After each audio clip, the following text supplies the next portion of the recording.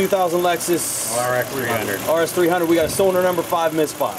Unfortunately, on this coil overplug design, cylinder number 5 lives in hell, right? It lives way back in there.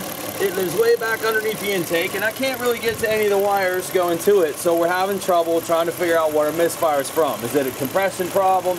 Is it an ignition problem? Is it an injector problem? So with a little bit of research, what we found is that all the coils share this ground path right here, right on the block. And so what we've done, knowing that we can look at all 6 coils at the same time, sharing that ground, we put our amp probe on that ground. And that's what we're looking at on our screen right now, is the yellow trace, which is channel A, or channel 1 in this case. We're looking at all 6 coils. And the time base that we've picked, which is 5 milliseconds, with a trigger setting here, every single coil, all 6 of them, have that same trigger point. So what's happening right now, all 6 coils are being drawn in the same location on the scope. If you wanted to see all 6 with it live, what you could do is you could move your trigger or move your time base and increase your time base, and you'd see more of them. For what we're doing right now, we want to stay where we're at. Notice that you have a second one coming in. On occasion, we see a square wave come in. What we've done is we've synchronized these coil firings using, this is number 4. So we use cylinder number 4, the signal wire from the computer that turns the coil on and off. We're using that as a sync. And so the only time that square wave is going to occur is when the number 4 fires. And so what we can actually do here is we can take and change our trigger to channel 2.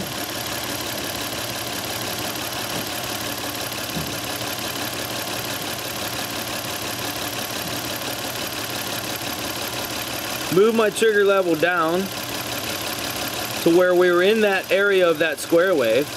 Put a little bit of delay to it so we can pull it over. And what we've actually done now, we got a little bit of spike here, a little bit of interference. Let's go. That's on the trailing edge. See how the square wave's still disappearing? So I'm going to pick a rising edge because of that. I want to get away from that noise. And so now that's on the other side. Hopefully we don't have that same noise on the rising edge. I had to put a little delay back in there. And let's get up out of that. Yeah, we got some noise in this circuit which is interfering with this a little bit. But essentially what we've done with that setting is we've separated the coil firings out of all 6, and we're just looking at the number 4 right now, which isn't helping us with the number 5, but you get the idea of how to use a trigger and how you can take 6 coil firing ramps and basically pull one out that you want to look at. That's what we've done with that kind of trigger setting. Does that make sense? All right, so going back, let me pause this real quick. All right, so you might be thinking, why are we not triggered off the number 5? Well, we can't get to the number 5 control wire. Where it lives in hell, way back in there. We cannot get to the number 5 control wire without going to the computer. Computer's inside the car. That's not the direction that I'm gonna wanna go. So we're gonna have to do this differently. Synchronizing off the number 4 down here, we can still use that, but I'm not gonna trigger off that anymore. We're gonna go back to channel 1 on our trigger. And you can see how the square wave's coming and going now. The reason it's coming and going is we're triggering off all 6 coils that fire here, where only every 6th one, the number 4 fires, and that's why that little ramp shows up on occasion. So what we're gonna do now is we can take that picture right there, and we can go up and we can freeze it. And then what we can do is we can zoom. This is the feature on the Vantage, you zoom out with a frozen picture. Let's zoom out further. And one more. Okay, so what do you see right here? That's number 4. That's number 4 right there. So that's number 4 right there. And what's this one right here? That's number 4 again. If we did this right, we should have 6 coil ramps in between these. 1, 2, 3, 4, 5, 6.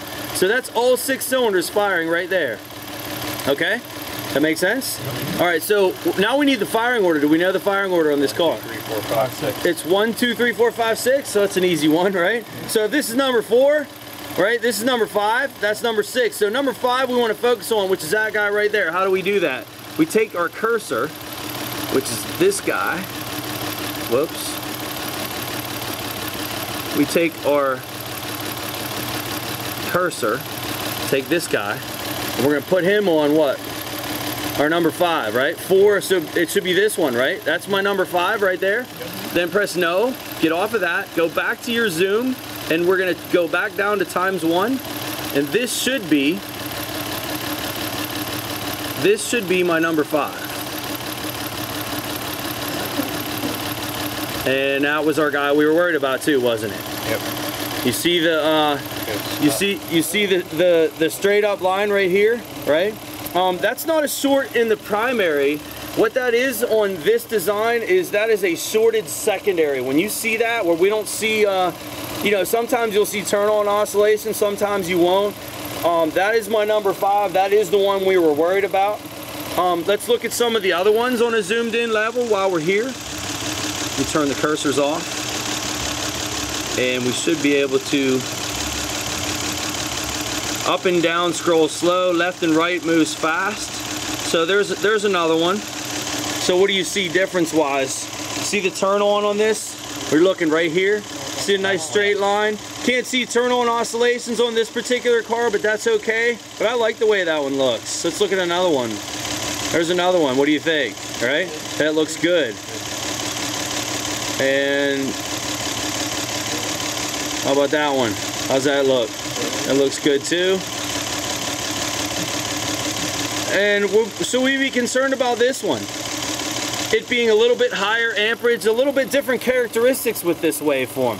But here's the thing, this car's already had a coil replaced. So there's a good chance, right, that you can have a little bit different ramp with a different style of coil, and I'm not so worried about that. That doesn't bother me at all. But what bothers me a whole lot, that was our number 4. In fact, look at the number 4. That was one of the coils that was replaced. See the characteristic of that ramp? Looks like one of the back ones that was done on this car before. This car had coils put in it 6 months ago. Probably should have had more coils put in it, right? We wouldn't be back here again. But, you know, customer don't want to spend the money, so that's what you get. And then, look, there's our number 5, guys. Looks different than all the other ones, doesn't it? Our focus is definitely ignition on this car. No question. We're not going injection. We're not going compression. Are we comfortable now, looking at that this intake needs to come off of this car? Yes. That is the point. That's where we're at. Number 5, intake's got to come off, right? And we're going to inspect that spark plug, make sure the gap isn't closed all the way, which could do that. And if the gap looks good, we need a coil, guys. That is a shorted secondary. That's a classic view of a shorted secondary in an ignition coil on a current ramp pattern. Review on how we caught that, guys. Without a scope, you're not going to make that call with that kind of confidence. Number 5's in the back. You can't get to it. You're not going to do resistance tests, right? We're over here on the ground that all the coils share. I mean, how cool is that, right? Synchronized with the number 4 to figure out firing order, and that's where we are. This was a great one to go with, guys. Nice job. Nice job.